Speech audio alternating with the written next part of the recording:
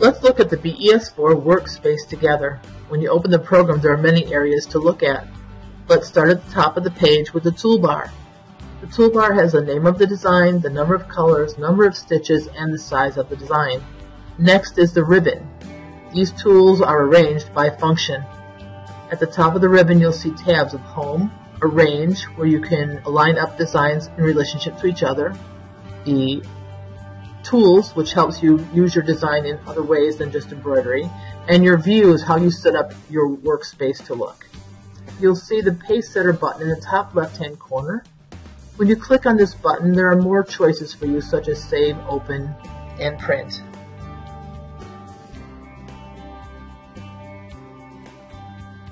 Next to that, you'll have a list of recently used designs, and you can simply double-click on one of those to bring the design back in to continue working on it. As you bring projects in, you'll have new tabs, and you can toggle between the tabs as you're working. You have a quick access toolbar, which you can customize to your liking. You simply click on More Commands. You select the command that you would like to see on that bar. You click Add. Then you click OK. And the new tool that you would like will now be visible on the quick access toolbar. Next, we have a simulator at the bottom. The simulator lets you see how the embroidery design will actually stitch out before you bring it to an embroidery machine. You can control the speed of this simulator, and you can control the scrolling through the colors as you choose.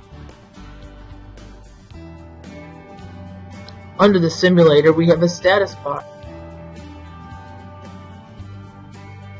The status bar is going to be information about the extension format and which hoop is being used. There's two rows of colors. One row is the color palette, and the other is the color used in the design itself. And we have preferences, and there are many different categories, some of that being recipes, file format, environment, grid, based, and color sort. Up in the top right-hand corner, you'll find the Help button, and there you'll find questions to answers and also step-by-step instructions. When you open the Help button, there are many ways to find the topic you're looking for. Have fun using this wonderful program.